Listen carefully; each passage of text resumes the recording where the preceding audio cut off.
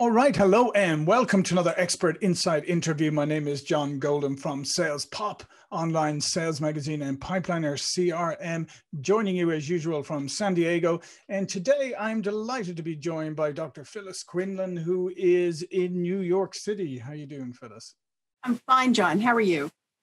Excellent. And Dr. Quinlan has practiced nursing as a staff nurse, educated nurse executive and internal coach in a variety of clinical settings. And now you have a full service consulting firm established in 1994 that does executive coaching, leadership development, and personal coaching. But what we wanted to talk today about was your book, Bringing Shadow Behavior into the Light. So first of all, let's get into it. So understanding and effectively managing bullying and incivility in healthcare. So let me just ask you, Phyllis, what was the genesis of this and why did you feel the need to write this book in the first place? Really, the genesis came out of not only my personal experiences, but the onslaught of stories and challenges that people who I was coaching were coming up to me and speaking about, and sharing their instances, looking for guidance, trying to figure out how to navigate something that truly they couldn't see the light of day for this, and really talking about their experiences and the difficulties they have in bringing this to the attention of leadership. That there was always this person's behavior. The person who was doing the bullying always had some plausible excuse, plausible deniability around that behavior that put the person who was trying to, escalate disruptive behavior appropriately more in the bad light than the person actually, participating in that disruptive behavior. And then, as I got into a nurse executive, situation, certainly I would hear that from staff members. And, after being a nurse for 42 years, it's hard to, navigate that kind of a career without being on the receiving end of at least some incivility, let alone bullying. Mm-hmm. And do you think, obviously this goes on in all different professions and that, but was there anything particular to healthcare? Well, it's funny you say that, John, because, there's an old joke, why do people rob banks? That's where the money is. What I've decided, or what I've come to the conclusion, is that, with the disruptive behavior, you have somebody who's chronically uncivil. They're more annoying, disruptive, juvenile, low emotional intelligence. And then you have somebody who's really a bully. And I describe them as a narcissist with a license.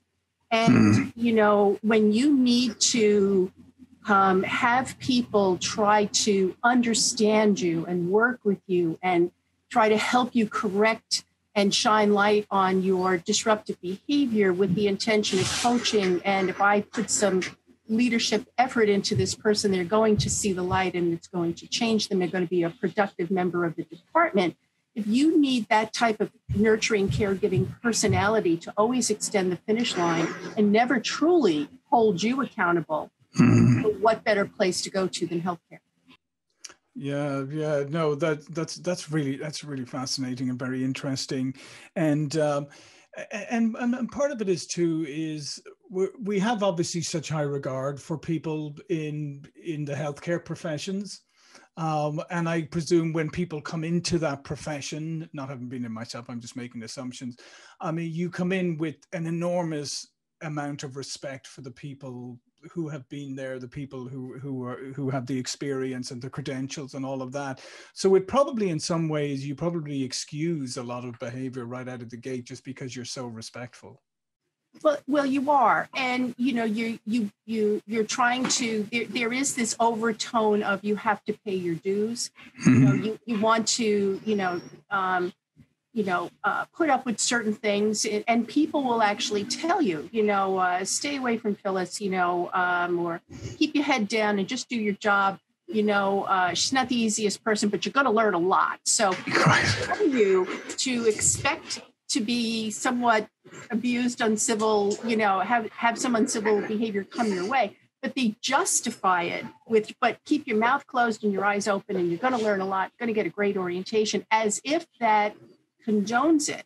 The good side of this, John, though, is that in my travels across the country, talking to nursing leadership, we really decided that about 85 to 90% of the people who make up our staff members are really coming to work looking to do world-class care and act in a collegial manner. It is a 10 to 15% group. The larger portion of that 15% indulges in chronic uncivil behavior, with maybe only 3 to 5% of people actually indulging in what I call narcissistic bullying behavior. Yeah, and I guess so. I mean, that is good news, but I guess also the struggle is, to some degree, Phyllis, is that we live in a society and a culture today that celebrates narcissism. I mean, it's almost like, I mean, it seems to be, we love it, and people aspire to, I wish I had that like sense of, well, people confuse it a sense of confidence or whatever when it's really narcissism. So I guess that's the only downside, is that there's a pervasive culture that actually celebrates this kind of behavior. So I'm not going to say there wasn't. And, 40 years ago when I started practicing, we were trying to develop the profession of nursing from something that was the handmaiden of the physician to something that was then, moving out of the hospital, going into the academic setting. We finally got baccalaureate degrees, and then we went on to master's degrees, and 4% of us actually are prepared at the doctorate level now.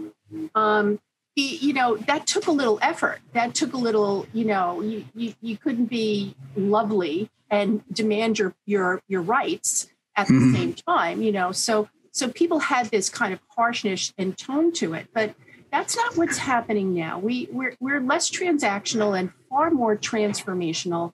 We realize that we need to engage our staff, and to be very honest with you, when we were probably in the 90s, late 80s, early 90s, when there was such a small proportion of nurses, and especially nurse leaders, that had maybe a baccalaureate degree and were thinking about master's degrees. That was a small proportion of nurses. That is not so today. Most nurses are coming out prepared, at least at the baccalaureate level, and are getting a master's within several years of practice. So you have to develop a temperament and an understanding that you, as a leader, will be leading leaders, that your staff will be almost as equally prepared, maybe not experientially, but definitely academically, as you are. It changes everything, and we should be far more inclusive, far more engaging, far more leaders who make other leaders as opposed to leaders who create followers.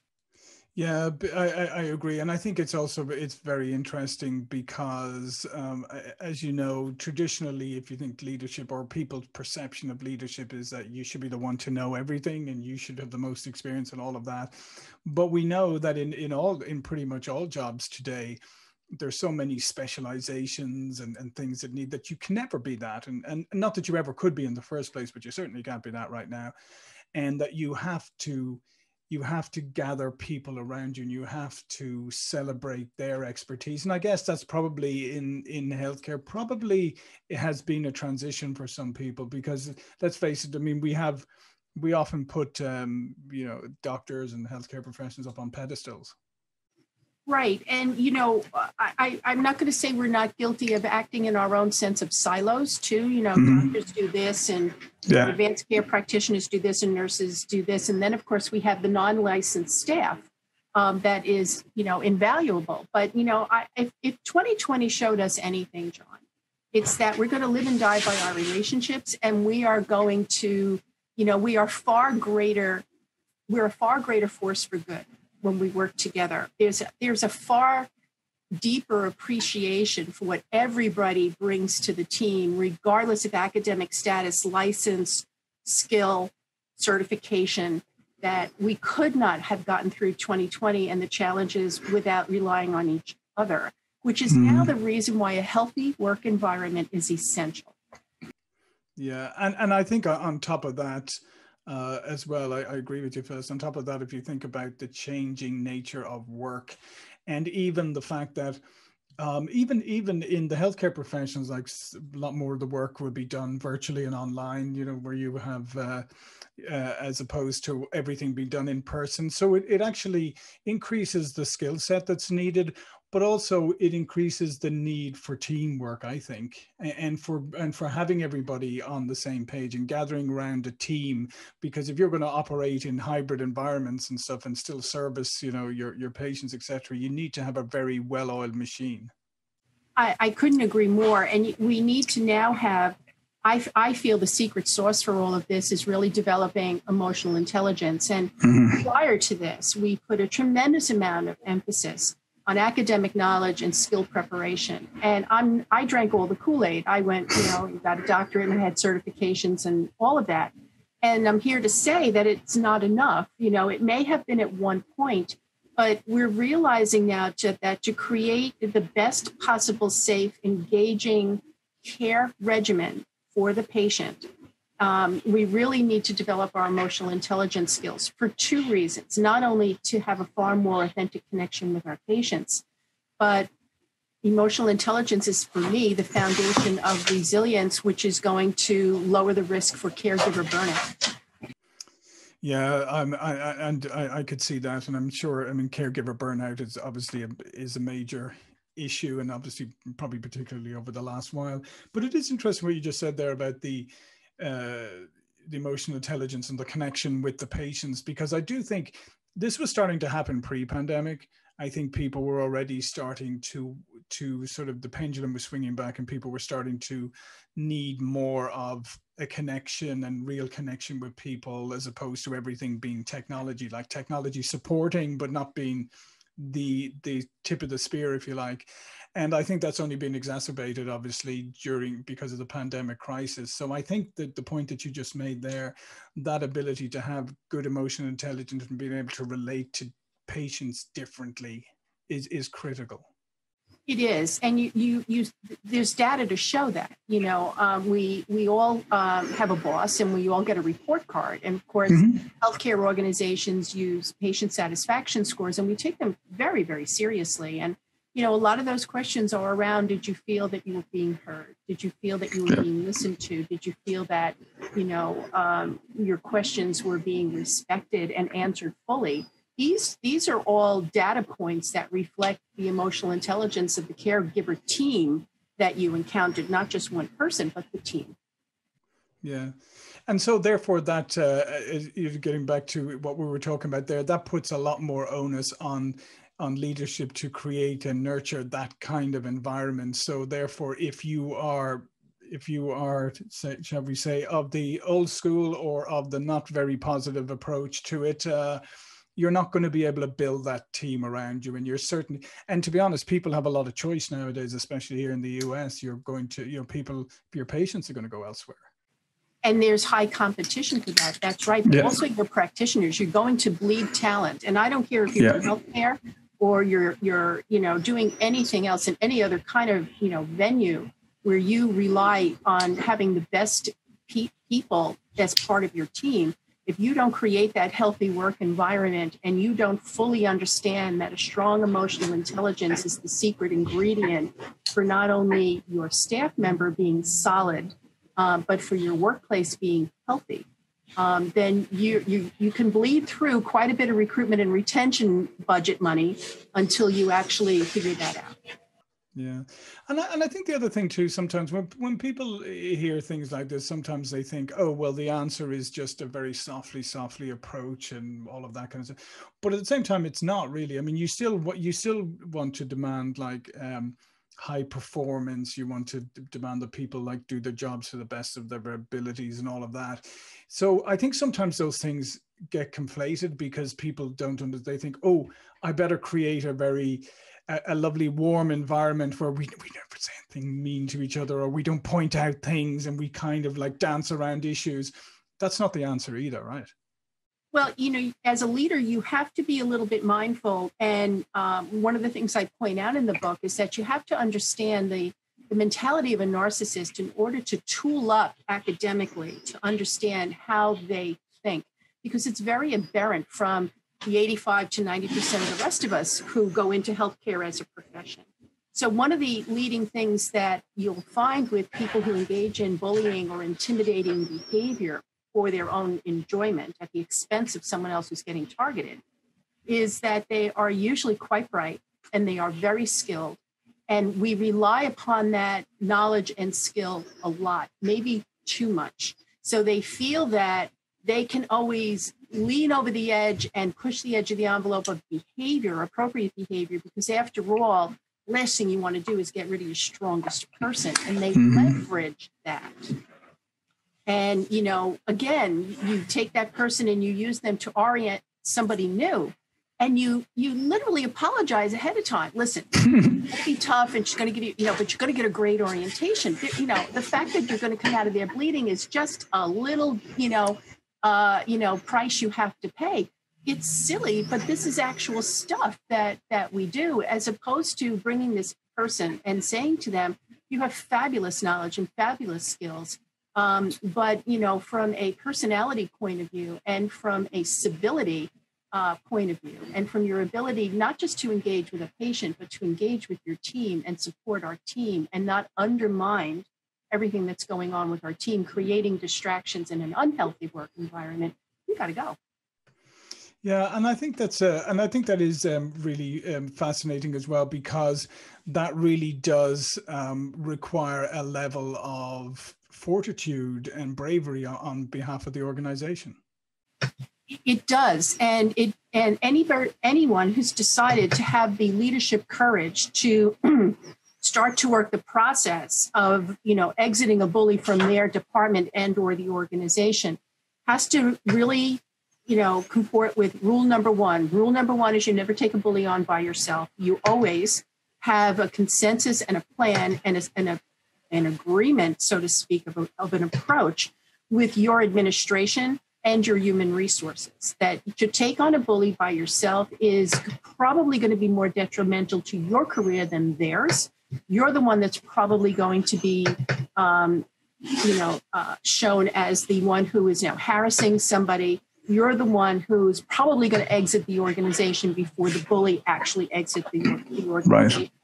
It takes a tremendous amount of dedication to doing the anecdotal notes and documenting all sorts of the behavior that's happening, and the fact that the behavior is cyclical, regardless of this person's, assurance that I've learned my lesson. Thank you for that training. I can do it better now. But it's very similar to violent behavior or abusive behavior. There's a bullying event, and then there's a period of remorse, and then there's a quiet period. Maybe they were over solicitous. And then all of a sudden they start to get a little bit more irritated, People actually try to placate them so something doesn't happen. And the next thing you know, they bully again. And regardless of how much they assure you, I've got it together now, they cannot comply with any kind of promise to change. Yeah, no, and it's very interesting there also what you said about the fact that I think a lot of people sometimes it's avoided because, you have to do all of the, you have to do the paperwork, you have to do the documentation, you have to do also all of this stuff. And sometimes I think, let's be honest, people get lazy and sort of think, okay, well, I'll just try and deal with it. And then when the time comes, you don't have things properly documented, and then you kind of look silly. You do. And John, the funny thing is, aside from our beloved colleagues in behavioral health, most of us do not get enough training in aberrant behavior. So, I'm an emergency department nurse by training. So, if I was in charge of the emergency department and said to a nurse, I've got 3 gunshot wounds over there, or one person who's emotionally disturbed and acting out, which assignment do you want? We're taking the gunshot wounds every time. Because, you can do something about that where we don't have the skill set right now, by and large, as a population of professionals to really deal with the mental health issues, the disruptive behavioral issues, the issues that can be a little off-putting and make you fear for your own safety. And we don't have programs and protocols in place to make the caregiver feel safe in doing what they need to do. So that's a real opportunity for everybody to lean into training, but not just for patient care. Training for understanding the disruptive behaviors that you're going to encounter as a leader when you go into any organization, but especially healthcare. Yeah, like I always said to people whenever they talk about going into management, I would say, well, number one, I would say, why? why would you want to do that? And second off, then if they still say they want to do it, I say, well, part of it is, you have to, you're part psychologist, you're part parent at times, you're part all of these other things. And I just bring that up to your point. I do think the psychological aspect of it is something that all should be looked at from all leadership points of view, because I don't think it's not that personalities have become more complicated, but maybe they have, I don't know. But certainly it doesn't come naturally to most people to be able to read the psychology of people. That's true, especially when you're in healthcare and lives depend upon your attention to clinical details. Mm-hmm. You're kind of asking all things from one person. And all you need, and really this is what happens, you figure 3 to 5% of the staff, that could come down to one staff member, maybe two, all right, who are really engaging in behavior that's creating an unhealthy workplace. That's going to take about 75 to 80% of your time to manage 2 people. And you've got the rest of these folks who are really trying to give world-class care, and you're ignoring them because these folks take up so much of your time. That's why a coordinated effort between administration and human resource, a real plan that's going to be followed, and if not complied with, then people don't get fired, you fire yourself kind of deal, is the way that unfolds. Yeah, and I think that's a great place to end here, because I think that's such a fascinating point. Such a fascinating point to make, and it goes against, and this happens in all industries, but we spend most of our time working on the problem children, and we ignore the people who are working really hard. And it should be the opposite. We should be spending our time helping the people who are performing to be even better and experience. But still we go, oh, Phyllis is doing an excellent job, don't have to deal with Phyllis, I'm going to go over here and deal with the disruptive guy. This is true. This is squeaky wheel, right? Squeaky wheel. Absolutely. Well, listen, Phyllis, this has been great. The book is called Bringing Shadow Behavior into the Light of Day, Understanding and Effectively Managing Bully and Incivility in Healthcare. I would encourage people in the healthcare arena to certainly check this book out. All of Phyllis's information, including the link to the book, will be below this video. But before we go, Phyllis, do you want to add anything about who you are and what you do? So I am the founder and president of MFW Consultants, Michael Frank William, MFW Consultants. It's a full service consulting firm. I do legal nurse consulting. I do a lot of legal consulting with healthcare organizations. And of course, I am a certified professional coach, certified by the International Coaching Federation. And I welcome anybody to visit my website. And if you go to the store tab, you can find a link to purchase the book. Excellent. All right. Thanks again, Phyllis. My name is John Golden from SalesPOP Online Sales Magazine and Pipeliner CRM. I will see you all for another interview really soon. Thank you.